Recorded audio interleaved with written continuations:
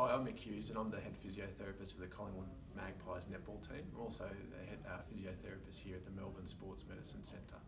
I'm speaking at the Trobe ACL Symposium, November 17 to 18, and I'll be discussing an interesting case study about one of our netball players in that talk.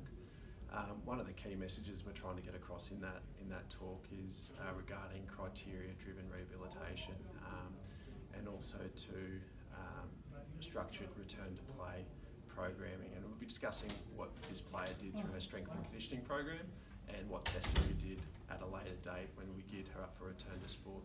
One of the other key messages we're looking to discuss in that talk is also to, as a physiotherapist, knowing your role within the rehab unit.